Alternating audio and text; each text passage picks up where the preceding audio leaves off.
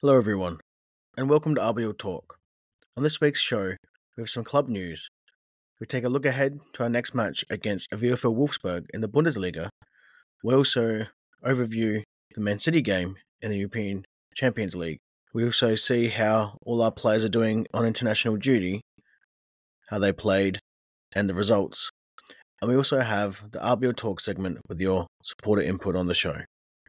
So sit back, relax, and enjoy the show. RBL training camp confirmed. The dates and location of RBL's winter training camp have been confirmed.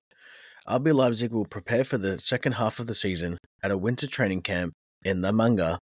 The camp will last 6 days, 2nd of January to the 7th of January 2024. And Leipzig will also play a friendly while in Spain, though the date and opposition are still yet to be confirmed. Leipzig set deadline for Klostermann to decide on future. Lucas Klostermann stalling on a new deal. RB Leipzig have reportedly told him they want him to decide on his future before the end of the year. Lucas Klostermann is apparently stalling on extending his contract with RB Leipzig, which expires at the end of the season. According to Kicker, the versatile defender has had an offer on the table for some time, but hasn't accepted it yet. The report claims that this has led to RB Leipzig giving Klostermann a deadline, telling him that he must make a decision and inform the club of his plans by the end of the year. Klostermann has seen his playing time increase recently, starting Leipzig's last 3 Bundesliga games. He is incredibly reliable, RB Leipzig coach Marco Rose said recently. You know exactly what you're going to get, and what you might not get. But what you do get is a lot. Klostermann joined RB Leipzig from Bochum in 2014. He's made 272 appearances for RB Leipzig, scoring 13 goals and providing 12 assists. The local Leipziger daily newspaper reports that former RB captain Peter Galacci is also entertaining the notion of heading to America's MLS in the coming January transfer window. Reports that Swedish attacker Emil Forsberg of RB Leipzig may be headed to Leipzig's sister club, New York club, surfaced at the beginning of the week. For those that don't know, that's New York Red Bulls. Saxony's Leipziger daily newspaper now reports that the German club one-time number 1 keeper and captain is considering following suit. Hungarian netminder Peter Galacci, who shared an agent with the Swede, might also see his future in America's MLS. The 33-year-old effectively lost his starting place to backup keeper Janis Blaswich following a long injury layoff. Galacci's Hungarian compatriot Willi Orban now serves as the regular squad's captain. RB trainer Marco Rose has stated Galacci between the sticks twice. That started Galacci between the sticks twice in the DFB Pokal this season, while Blaswich handed all 11 league starts. The paper claims that Galacci, still under contract with the German Red Bulls through 2025, is a hot topic with the MLS side. Forsberg and Galacci share a combined €10.5 million estimated market worth. Galacci, like Forsberg, has been with his current club since 2015, making a total of 283 appearances across all competitions.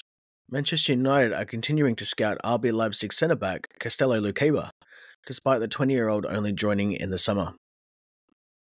Manchester United have shown an interest in signing the former Lyon defender in the summer, but did not bid against Leipzig for Luqueba. However, despite missing out on the 20-year-old, United have continued to send scouts to Saxony to watch Luqueba in action for Leipzig. It is unlikely United will be successful with any type of bid next summer, as the Frenchman has a contract at the club until 2028, having joined from Lyon in the summer for €30 million to replace now Manchester City centre-back Josko Gvardiol. After a setting-in period, as well with an injury to Willi Orban, Luqueba has found himself a key piece of Leipzig's defence in recent weeks and looks comfortable on the left or right next to Lucas Klostermann or compatriot Mohamed Simakan. That's all for the news for this week. Following up after the extra show for last week, we have the rest of the international games. Played on the 19th of November was Hungary and Montenegro. Hungary won that game 3-1, Still no sign of Peter Galacci. Sweden 2, Estonia 0 also played on the 19th of November. Emil Forsberg played 72 minutes before being subbed off the pitch. He had 3 total shots, 1 goal, 77% pass accuracy, 4 touches in the opponent's box, and 7 passes into the final third. Another standout performance from the Swede. Also on the 19th of November, Belgium 5, Azerbaijan 0. Louis Openda came on the pitch and around about the 46th minute mark and played the rest of the game, only having 1 shot and 8 passes. He never really looked a threat in that game. On the 20th of November, Slovenia beat Kazakhstan 2-1. Benjamin Sesko played the full 90 minutes, converted a penalty right down the middle of the goal, had 38 touches, 2 in the opponent's box, 1 pass into the final third, and was fouled twice. He was always a physical threat, but failed to be the goal-scoring threat, and instead opted to be the player to take the defender's attention so others could be freed up to create chances and also to score. On the 21st of November, Botswana 1, Guinea 0. Ajax Mariba played 22 minutes for Guinea, and he did alright. Nothing absolutely fantastic, but it's good to see him representing his country. Also on the 21st of November, Central African Republic 1, Mali 1. Amadou Haidara played the full 90 minutes and got through unscathed. And last but not least, Austria 2, Germany 0 on the 21st of November, starting with the sole German international Benjamin Henriques, as both David Raum and Janis Blaszczykowski did not get picked. And I am absolutely fuming that Janis Blaszczykowski did not get picked. I don't think it would have stopped us from losing both of those games. That being said, I do think that if you're going to call up someone of the caliber of Janis, you got to give him the number 1 goalkeeper. He's earned it after all. And yes, this is a Leipzig show. And yes, I'm biased. But I'm very disappointed in former boss Julian Nagelsmann for picking him but not actually playing him. Benji played 37 minutes, 2 total shots, 3 passes into the final third, 2 touches in the opponent's box. He wasn't great, but he wasn't entirely poor either. For Austria we had 3 players that played. Xavier Schlager played the 90 minutes, 1 shot, 76 pass rate, 5 passes into the final third, 1 touch in the opponent's box, 6 defensive actions, and 10 recoveries. Nicholas Seiwald played the 90 minutes as well with 80% pass rate, 4 passes into the final third, 7 defensive actions. And last, Christoph Baumgartner played 81 minutes, 1 goal and assist from 3 total shots, 5 touches in the opponent's box, 2 passes in the final third, with 3 defensive actions, and for me was the best player in the game for Austria and the Leipzig players in this game.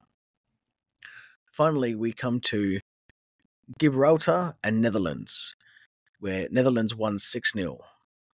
Xavi Simons played 27 minutes, coming in on the 63rd minute mark, only had 1 shot, which was over the crossbar. Didn't light anything up, but he had a good run out nonetheless. And that's everything for the international break. Having an update on our injury list now, with Dani Olmo still out until early January due to a shoulder joint separation. He has already undergone an operation and is working towards his return. Willi Orban injured his knee when playing for Hungary against the Czech Republic in September. He is now training individually and on track to return in early December. Peter Galacci suffered a bruised toe before the SC Freiburg game and is on track to return also in early December. And El Chadial Bishabu, my apologies if I've said that wrong, MCL tear, has been training individually this week following his MCL injury. And Timo Schilek is fit again, back in training and available for selection. A quick look at the table now before we go further deeper into our game against Wolfsburg. 10 points separates both teams. We're sitting in 4th, with 23 points with a win, drawn and loss ratio record of 7, 2, and 2. out of 11 matches, with a goal differential of 18. Wolfsburg sitting in the mid-table position in 11th on 13 points, with a win, drawn and loss record of 4 wins, 1 drawn and 6 losses, with a negative 5 goal differential. Diving deeper into the past matches with VfL Wolfsburg in the past 20 games, we have won 10 at 50%. Wolfsburg have won 5 at 25%, and the other 25% of the time there has been a draw. Our most recent meeting was the 1-0 loss in the DFB Pokal just 3 weeks ago at the Volkswagen Arena. Before that encounter, we managed to win the last 3 games on the trot. Some facts coming up in this game are: Leipzig are ranked 4th in goals scored per match, averaging 2.5 goals per game. Leipzig have kept the most clean sheets in the competition, with 5, and are ranked 4th in shots on target per match, averaging 6.3 shots per game. Our opponents Wolfsburg are ranked 12th in goals scored per match, averaging 1.4 goals per game. Wolfsburg and RB Leipzig have not drawn any of their last 5 matches against each other, and a player to watch is Jonas Wind, who has created the most big chances for Wolfsburg with 5. What I'd like to see in this match is intensity and pressure. The last time we met in the DFB Pokal, it seemed we lacked our press and intensity on the pitch. I don't know if it was due to player fatigue, or the DFB Pokal not being a target set out by Marco Rose this year, or if the players took the game lightly. I just don't want to see a repeat of the previous encounter. I also wouldn't mind seeing Ajax Moriba given another shot. With squad rotation being something I feel Marco Rose doesn't do enough of, players like Moriba should be given opportunities to either show Rosa what we are missing, or show potential clubs what he can offer them in a way of a loan or permanent move, if he is not part of the plans at RB Leipzig. Also having a look at the Champions League fixture in Group G against Man City in Manchester.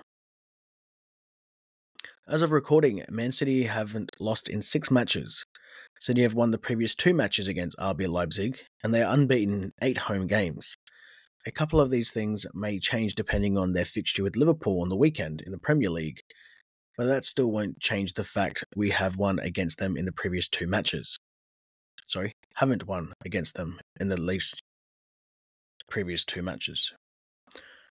What went wrong in the 3-1 loss in the reverse fixture was that we didn't take the game to them, and when we did, we scored.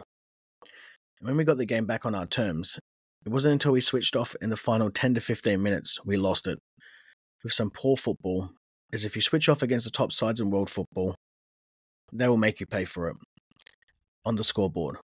With both teams already going through into the knockout stages, this game will be more used for tactical purposes, as I don't think we will top the group, and I don't think that's something that Marco Rose has his eyes set on when we go travel to England in the coming week. A quick shout out to the Shades of Blue podcast and Crunk for my time recording with him for his podcast. Shades of Blue podcast is a Man City podcast, and I enjoyed recording with Crunk for an episode of theirs. If you'd like to give them a listen or see what they're all about, I'll leave their handle in the show notes and just look up Shades of Blue podcast. Now onto the RBO Talk segment. Remember, you can be a part of the show too with the RBO Talk segment. You can even come on the show as a special guest. The way you do this is by interacting with us on Twitter or email in at show@rbotalk.com. If you listen on Spotify, you can also get involved on the RBO Talk segment from the most recent show. You can reply back with your comments, statements, or anything you'd like to say on the show through Spotify as well.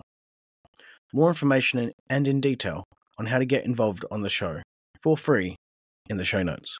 There's just the one submission for RBO Talk this week, and it is from Dave Harmonizer 1 on Twitter, or formerly known as X, whatever anyone wants to call it.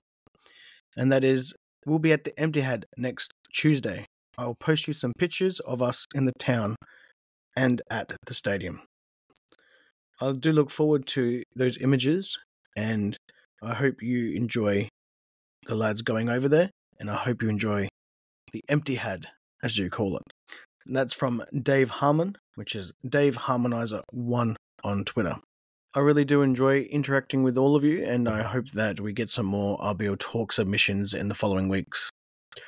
As always, I'd like to thank the contributors for their contributions this week in RBO Talk, all backers supporters of the show, and thank you for listening to this podcast. If you could take a moment to leave a quick review and rate us where you listen to this podcast, it really helps us find new listeners and grow the show. So until next time, I've been Justin Crozer. Bye-bye for now.